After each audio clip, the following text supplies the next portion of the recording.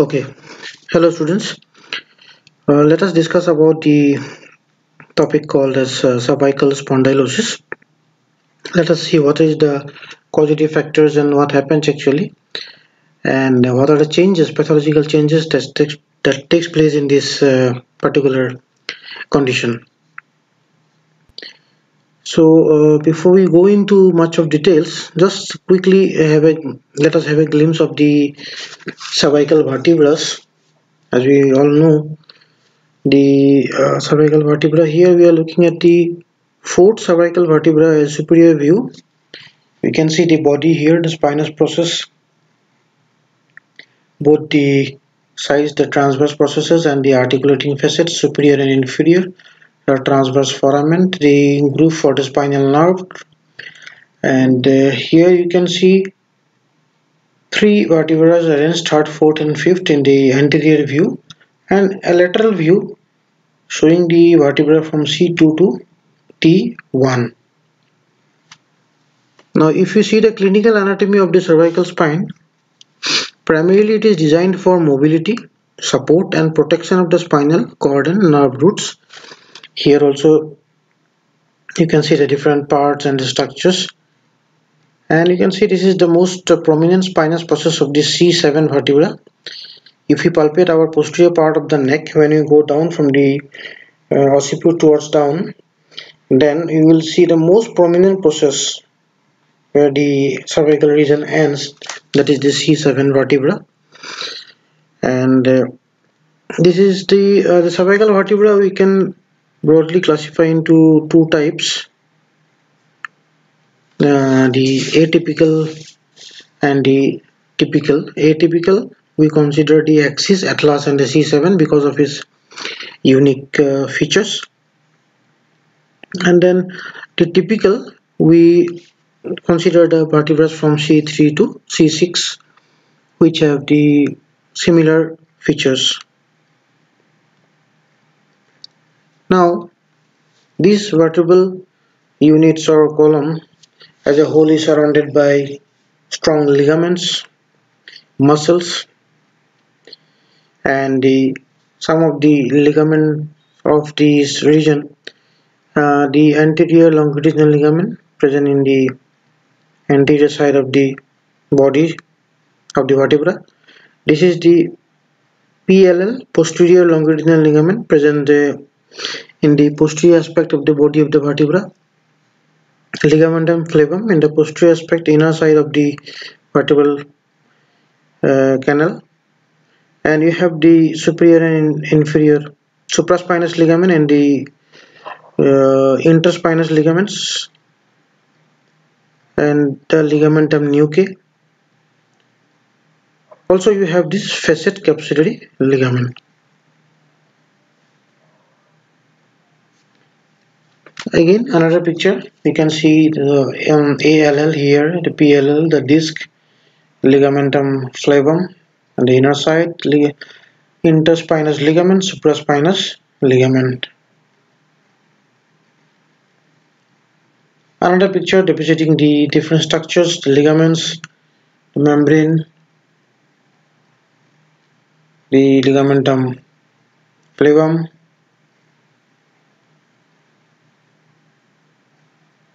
Now this is the occipito-cervical joint. Again, if we palpate our posterior part of the neck and at the base of the skull, we will find the occipital protuberances and the occipital area. From there, if you come down, you can get one occipital notch or a groove. Then the C inside, if you palpate deeply, that is the C1, and the next is the C2 vertebra.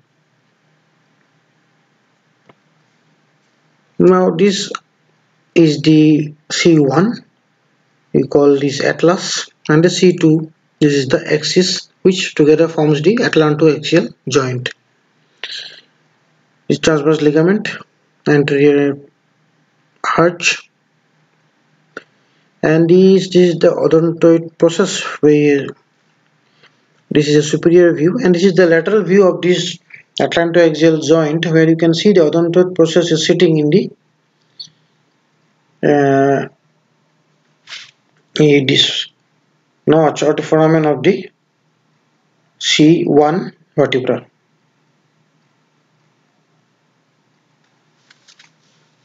This is a picture showing the degenerative changes, different changes. Like this is the normal disc, a degenerated disc, how it looks like, a bulging disc. You can see here is the bulge, herniated disc. The herniation has already taken place and it is impinging the structures. This is a thinning disc out of aging and degeneration. The disc has lost its hydration and has become thin, and this is also this degeneration with osteophyte formation. You can see the bony margins of the vertebra which are irregular and with bony spurs.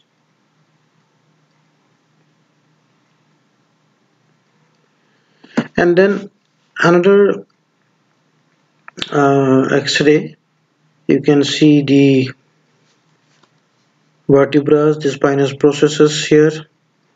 This is the body, inferior articular facets, then the disc spaces, the vertebral bodies, the laminae,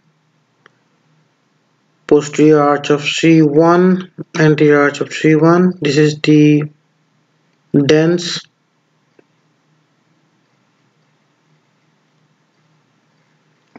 cervical spondylosis x-rays. You can see here at the C6, C7, almost there is a opacity, and you can see here there is the lipping of the vertebrae. The margins are not regular, there are irregularities, and these are known as the osteophytes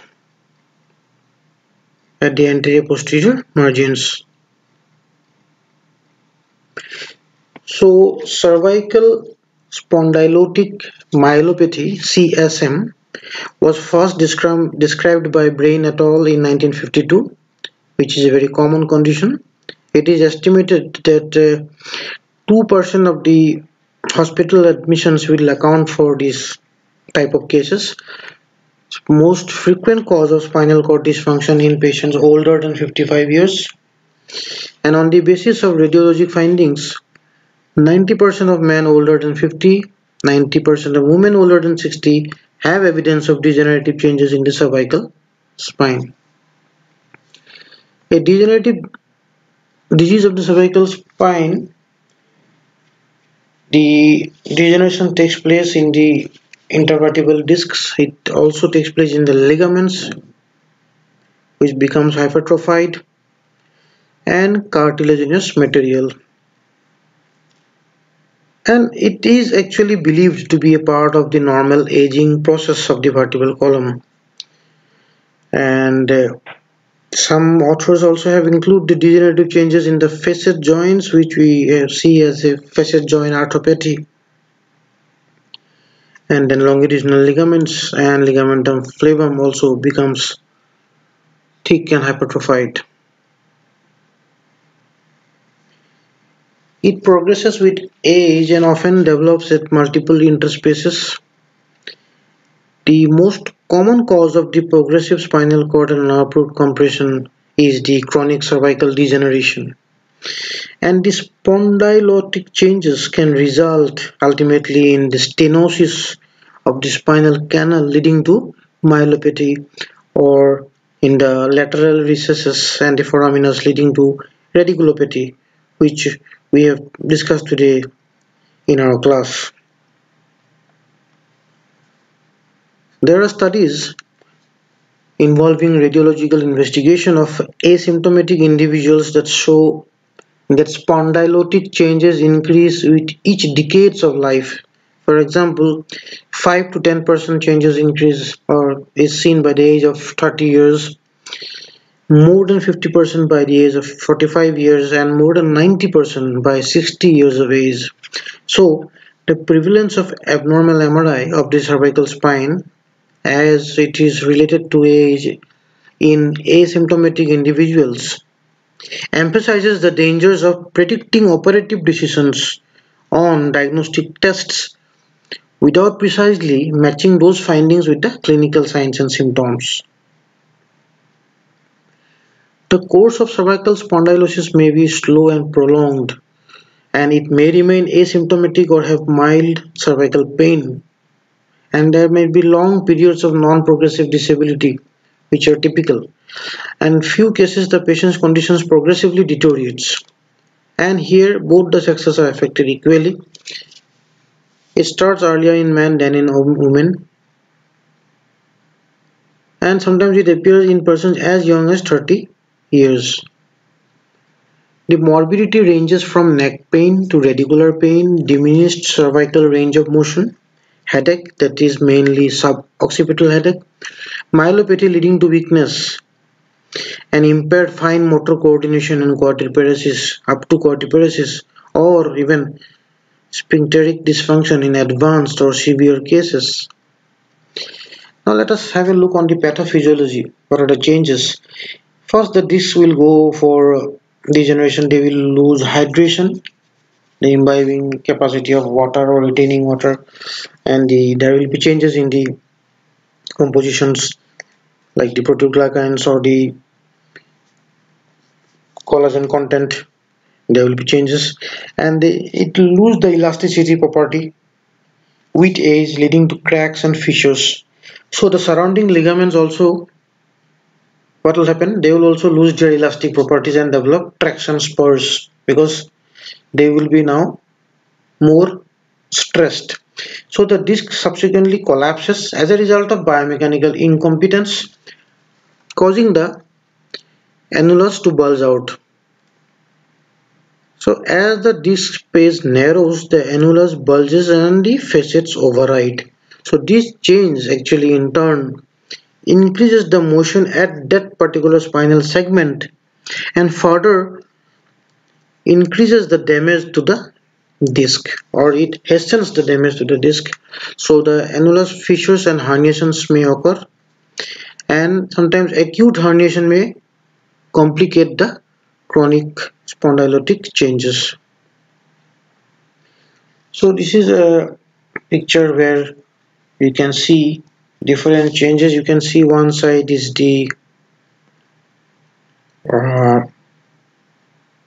the herniated disc here is coming and impinging the nerves or the neurological structures. Here the thickened ligamentum flavum which is present on the inner side of this vertebral foramen. Here you can see it is, because of its thickness, is pressing the spinal cord, and these are the facet joints where they have developed these bony spurs. Also these spurs are impinging the nerve roots. So all this ultimately lead to this condition. So as the degeneration occurs, the unkinate process overrides and the hypertrophies, compromising the ventrolateral portion of the foramen. Likewise, the facet hypertrophy decreases the dorsolateral aspect of the foramen,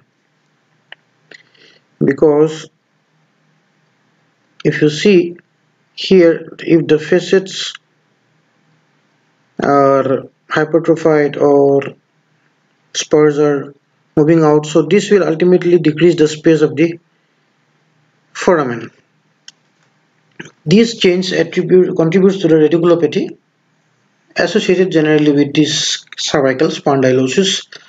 Marginal osteophytes begin to develop, and there are additional stresses such as trauma or long-term heavy use may exacerbate this process. These osteophytes stabilize the vertebral bodies adjacent to the level of degenerating disc and increase the weight-bearing surface of the vertebral end plates, resulting in decreased effective force on the of these structures. Degeneration of the joint surfaces and the ligaments decreases the motion and can act as a limiting mechanism against further deterioration. And thickening and ossification of the posterior longitudinal ligament also decreases the diameter of the canal. The blood supply of the spinal cord is an important anatomic factor in this pathophysiology. The radicular arteries in the dural sleeves tolerate compression and repetitive minor trauma poorly. So the spinal cord and the canal size are also the factors responsible for this condition. A congenitally or narrow canal that does not necessarily predispose a person to myelopathy, but symptomatic disease rarely develops in individuals with a canal that is larger than 13 millimeter. Now, the flexion of the cervical spine may lead to compression of the spinal cord against the osteophytic bars, while the extension may lead to compression against the hypertrophied ligamentum flavum. So ultimately, the both sides there will be compression. Now, what are the clinical features? In the initial series, as reported by Bryan et al., the duration of the symptoms ranged from 1 week to many years, and almost half of the patients presented symptoms for more than 1 year at the time of diagnosis. Common clinical syndromes associated with cervical spondylosis include cervical pain, that is mainly suboccipital headache, and it includes the direct nerve compression, degenerative disc, joint, ligamentous lesions, and segmental instability.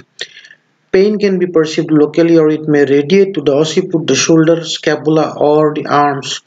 The pain worsens when the patient is in certain positions and can interfere with sleep. Now, radiculopathy. Compression of the cervical roots will lead to ischemic changes that causes sensory dysfunction. Example, radicular pain, motor dysfunction like weakness. So most commonly, as I said, these persons aged 40 to 50 years are vulnerable, and acute herniated disc or chronic spondylotic changes can cause cervical radiculopathy or myelopathy. C6 root is the most commonly affected, C5, C6. Next is the C7. Most cases of cervical radiculopathy resolve with conservative management. Few require surgical interventions. Now this is cervical spondylotic myelopathy, CSM. Most serious consequence of this cervical spondylosis and the cervical intervertebral disc degeneration, especially when it is associated with a very narrow cervical vertebral canal. And it is a type of insidious onset which typically becomes apparent in persons aged 50 to 60. Complete reversal is very rare. Once myelopathy occurs, involvement of the sphincters is unusual at the presentation. In a review study of 1076 patients with CSM, it was seen that there was gait disturbances, which was very common. And in this series, spastic gait was one of the first symptoms, followed by upper extremity numbness and loss of fine motor controls of the hands. Other common symptoms of CSM were neck pain as well as referred pain in the shoulder or subscapular area. 1/3 of the patients with cervicalgia due to CSM presents with headache, and more than 2/3 per patients may present with unilateral or bilateral shoulder pain. Significant number of these patients also present with irradiated pain to the arm, forearm, hand pain with long periods of remission. So here you can see a top view of a cervical vertebra looking from above, and we have demarcated in the middle. See, this side is the normal side, this is the affected side, abnormal changes. So here you can see the first change is this, the degeneration of that is the osteophytes pressing on the spinal cord leading to myelopathy. Next changes is here the degeneration of osteophytes irritating or pressing the nerve root coming up the spinal cord, one of the cause for cervical radiculopathy. Other change is this degeneration causing here causing no problem because it is not touching the nerve root, but there is an osteophytes in the bone. So but other side, in the normal side, you see everything is clear, nerves coming and going, and the outer parts of the disc, nerve roots emerging, everything is clear. But these are here, you can see a lot of changes. This is the degenerative changes. Now causes, as we have discussed, age is most commonly. Among persons younger than 40, 25% have degenerative disc disease (DDD) and 4% have foraminal stenosis as confirmed with MRI. In persons older than 40, almost 60% have DDD, 20% have foraminal stenosis as confirmed with MRI. So see, the age is an important factor in this cause. Trauma because of injury, but that is again a controversial rule. Repetitive subclinical trauma probably influences the onset and the rate of progression of the spondylosis. Repetitive subclinical trauma. Work activity, yes, significantly higher in patients who carry loads on their heavy loads, or there are occupational hazards are there. They give a lot of pressure on the neck, long duration of computer table work jobs, or maybe the surgeon's long hours of surgeries, or where there is a lot of load on the neck and flexing the neck or extending the neck. Mainly we go for the flexing the neck and doing the work. Now genetics, this factor is not clear, but however, a retrospective population-based study was done by Patel et al. That showed that genetics may play a role in the development of cervical spondylotic myelopathy. Patients who are older than 50 years who have normal cervical spine radiographic findings are significantly more likely to have a sibling with a normal or mildly abnormal radiographic results. Physical examination, we will find decreased range of motion in the cervical spine, especially with neck extension, hand clumsiness, sensory deficits, hyperreflexia in lower extremities and in the upper extremities below the level of the lesion, a characteristically broad-based stooped and spastic gait, extensor plantar reflex in severe myelopathy. And some of the physical examination, some of the provocative tests or the signs like the radicular pain, some of the signs actually, these are some of the signs, the Sperling, the Hermite and the Hoffman sign. The Sperling sign says that there is radicular pain exacerbated by the extension and lateral bending of the neck towards the side of the lesion, causing additional foraminal compromise, because when there is extension and lateral bending towards the lesion, that causes more constriction of that foramina or narrowing, and the signs are aggravated. Hermite sign, generalized electrical shock sensation associated with neck extension. In the Hoffman sign, there is a reflex contraction of the thumb and the index fingers occurs in response to nipping of the middle finger. This sign is an evidence of an upper motor neuron lesion. And now in imaging this plain cervical radiography, it is a routine in every patient with suspected cervical spondylosis, valuable in evaluating the uncovertebral and facet joints, the foramen, intervertebral disc spaces, and the osteophytes formation. Flexion extension views may be needed to detect instability. This is one of the X-rays showing the degenerative changes in the cervical spine, narrow disc spaces, and the bone spurs here irregularity on the margins of the bodies of vertebra. These are bone spurs, osteophytes. The myelography with CT tomography, computed tomography, can also be used to assess spinal and foraminal stenosis. Since myelography is a method of invasive nature, most physicians depend on MRI in diagnosing cervical spondylosis.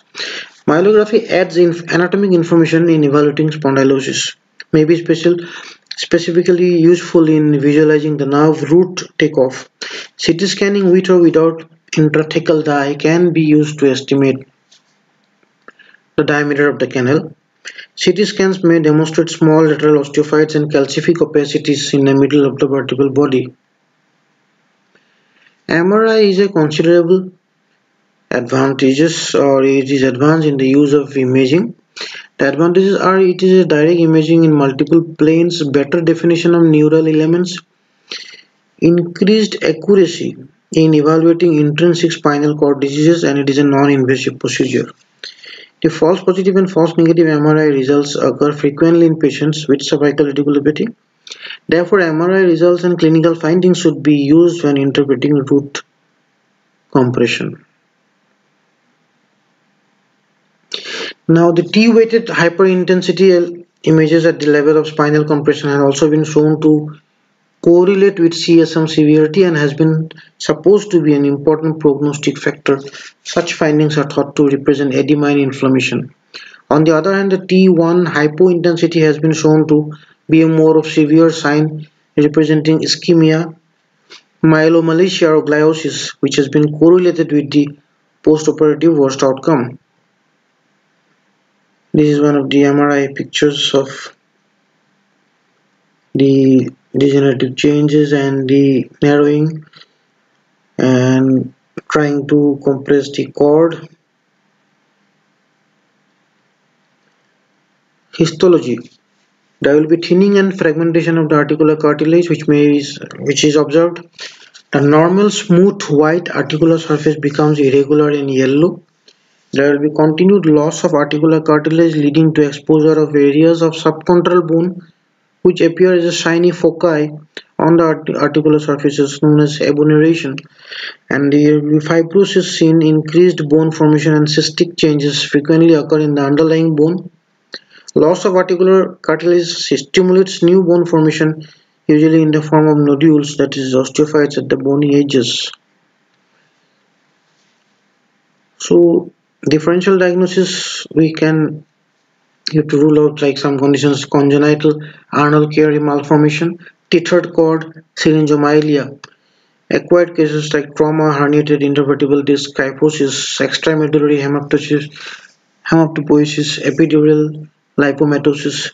Neoplastic conditions like spinal cord tumors, carcinomatous meningitis, paraneoplastic syndrome. Vascular conditions like hematoma, spinal cord infarction, spinal cord AVM. Autoimmune diseases like multiple sclerosis, Davik syndrome. Infectious like the paraspinal abscesses, osteomyelitis, pyogenic discitis, AIDS, myelopathy, tuberculosis, spinal meningitis, viral and syphilitic involvements, a myotropic lateral sclerosis. Physical therapy plays an important part in the treatment and the management. Immobilization of the cervical spine is the mainstay of conservative treatment for patients with cervical spondylosis. Immobilization limits the motion of the neck, thereby reducing the nerve irritation. Soft cervical collars are recommended for daytime use only, but they are unable to appreciably limit the motion of the cervical spine. The more rigid ones are the Philadelphia collar, the Minerva body jacket, which can significantly immobilize the cervical spine. So you can see this is the Philadelphia collar and this is the Minerva body jacket. The patient's tolerance and compliances are considerations when any of the braces are used. A program of isometric cervical exercises may help to limit the loss of muscle tone that results from the use of more restrictive orthoses. Molded cervical pillows can better align the spine during sleep and provide symptomatic relief for some patients. The use of cervical exercises has been advocated in patients with cervical spondylosis. Isometric exercises are documented to be beneficial. Maintain the strength of the neck muscles. Neck and upper back stretching, light aerobics are also recommended. The exercise programs are best initiated and monitored by a physical therapist. Passive modalities generally involve the application of heat to the tissues either by means of devices like moist heat packs or sort of diathermy. These are some of the isometric neck exercises which we teach to the patient.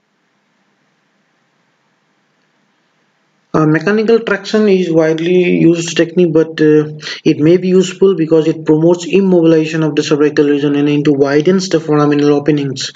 However, traction in the treatment of cervical pain was not better than a placebo in two randomized trials.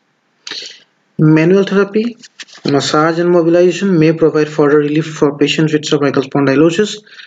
Mobilization is performed by a physical therapist, and is characterized by application of gentle pressure within or at the limits of normal motion with the goal of increasing the range of motion. Manual traction may be better tolerated than mechanical traction in some patients.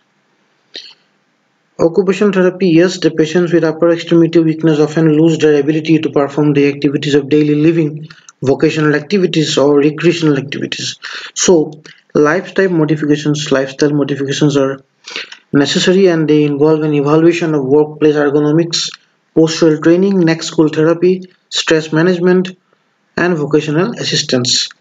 Disability can be improved with specific strengthening exercises of the upper extremities, special splinting to compensate for weakness, and the use of assistive devices that allow the patient to perform previously impossible activities. Drugs are mainly used: the NSAIDs, non-steroidal anti-inflammatory drugs, sometimes steroids, opioids, drugs for radicular pain like carbamazepine and pregabalin. With non-operative treatment, approximately 75% of patients have complete or partial but significant relief of symptoms. Non-operative treatment of spondylosis with radiculopathy has not been compared with surgical therapy in randomized trials, but Kadanka et al. Compared in a randomized study conservative and surgical treatment of spondylotic cervical myelopathy to establish predictive factors for outcome after conservative treatment and surgery. The clinical, the electrophysiological, and the imaging parameters are examined to reveal how they characterize the clinical outcome. The patients with good outcome in the conservatively treated group were of older age before treatment, had normal central motor conduction time, and possessed a larger transverse area of the spinal cord. The patients with good outcome in the surgically treated group has a uh, more serious clinical picture. The conclusion was patients should preferably be treated conservatively if they have a spinal transverse area larger than 70 square millimeter, are of older age, and have normal CMCT. A surgery which is more suitable for patients with clinically worse status and lesser transverse area of spinal cord. Now, what are the surgical interventions? Indications for surgery include progressive neurological deficits, when the neurological deficits progress and they are not uh, are deteriorating, when they are deteriorating and they are not stopping. So there is a progressive neurological deficits, a documented compression of the cervical nerve root and spinal cord, intractable pain. The aims of surgery is to relieve the pain, and neuronal structure compression, as well as in selected cases to achieve stabilization. So the aim is basically to relieve the pain, to relieve the compression, and to achieve stabilization.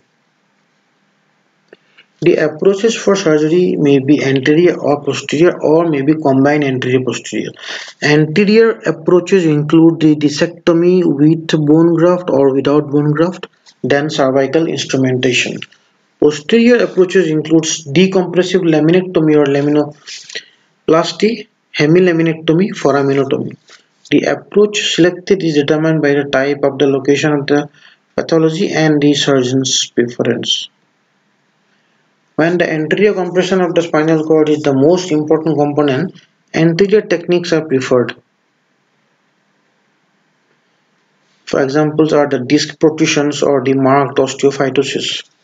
Anterior approaches have the advantage of more readily restoring the cervical lordosis, which is useful for cases where the kyphosis exacerbates the spinal cord compression.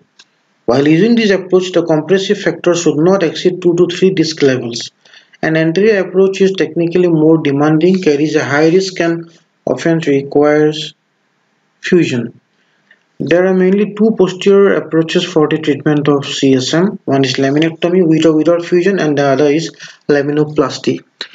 Posterior approaches may be considered when the pathology is located at the posterior portion of the spinal canal, for example in case of hypertrophied ligamentum flavum. Nevertheless, posterior decompression also addresses anterior compression because it indirectly decompresses the spinal cord by enlarging the spinal canal. When compared to anterior approaches, posterior approaches offer advantage for the treatment of CSM, and it enables direct visualization of the spinal canal and wide decompression of the spinal cord and nerve roots. Procedures such as laminectomy without fusion and laminoplasty Also presents disadvantage like development of instability or post-laminectomy kyphosis. Furthermore, none of the posterior approaches enable primary resection of anterior pathology. The laminoplasty, it preserves most of the bony posterior vertebral elements and therefore may decrease the risk of post-laminectomy kyphotic deformity in comparison with laminectomy. Besides that, in comparison with laminectomy, with fusion, laminoplasty seems to be present a decreased incidence of adjacent level degeneration by preserving normal cervical range of motion. The laminectomy with and without fusion. This is an old technique for posterior decompression of CSM, the laminectomy without fusion, and the major postoperative complication of such approach is post-laminectomy instability. So the group of patients in risk for such complications are those who present signs of pre-existing instability and those in which aggressive facet resection is performed. In these cases, instrument stabilization at the time of laminectomy is recommended. So along with laminectomy, we have to go for instrument stabilization. Instrumented fusion serves to both stabilize the cervical spine as well as secure the spine in an optimal lordotic configuration. So this is the anterior surgical approach, anterior osteophyrectomy, posterior surgical approaches like foraminotomy, laminectomy, laminoplasty. For performing a decompressive cervical laminectomy or laminotomy posterior approach, the compressive changes should be present in more than 2 or 3 disc levels. The so-called keyhole foraminotomies are carried out at levels involved with radiculopathy. The posterior approach to cervical radiculopathy has similar results as of the anterior approach when used for the proper indications. Surgical intervention for cervical myelopathy is controversial. Once moderate neurological signs and symptoms develop, surgical intervention is likely to be beneficial over further medical treatment. The predictive factors for the outcome of surgery are the age, the duration of symptoms, preoperative clinical status of the patient, anterior posterior diameter of the canal, area of the spinal cord at the level of maximal compression, findings of hyperintense areas in the spinal cord, one level or multi-level compression, congenital diameter of the spinal canal expressed as by Pavlov's index, chosen method to decompress. Now, prevention is to avoid high impact exercises like running, jumping, maintain cervical range of motion with daily ROM exercises, maintain neck muscle strength, especially neck extension strength, avoid holding the head in one position for long period, for example, driving or watching TV, avoid prolonged neck extension, be careful when performing physical activities that are done infrequently. Such activities can trigger a flare in the symptoms. So thank you students for listening and watching this video. Any kinds of doubts, I'll be happy to discuss in our Google Classroom or WhatsApp. And the most common things whatever we have discussed in the last 4 to 5 classes regarding the whole spine is one thing is common is the conditions which result are because of the compression of the structures, the vital structures or the neurological structures that pass through the vertebral column, the spinal cord, the nerve roots.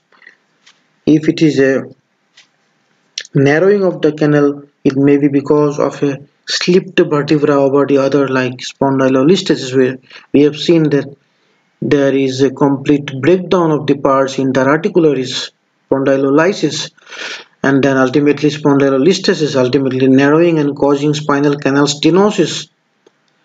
And there are degenerative changes here in spondylosis, where we have seen that ultimately it will affect the structures and the symptoms are aggravated or precipitated. So proper care at the proper time, proper diagnosis at the right time, then precautions, do's and don'ts, And the lifestyle modifications, the work ergonomics, mainly for desk peoples or surgeons or who have long hours of same position working, are very much important for us as physios to aware them and to make them correct. So I think we have got an idea of this condition, and once again thank you. We are open for the doubts. Okay, thank you.